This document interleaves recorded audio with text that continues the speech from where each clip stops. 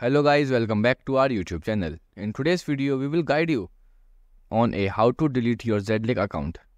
Whether you are looking to take a break or permanent remove your account, we have got you covered. So, when you try to delete your account on Zedlik app or a website and you are taking a error, you are not able to find the way to delete your account.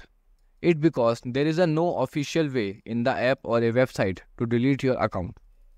Like when I open my settings, here there is no way to delete my account. There is only way to log out, but there is no way to delete the account. So to delete your account, you can simply contact the customer support of the Zedlik.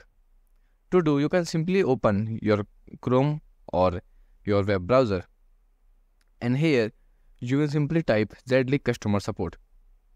Here they will provide you a contact mail. You can simply copy this mail. After that, you can create a mail. Here you can simply type please delete my account and then type your username like please delete my account and then type your ID like your username or your mail ID that are connected with your Zedlik account. After that, when you send, and then wait for 24 to 48 hours. After that, they will reply on this message that your account has been successfully deleted. And that's it.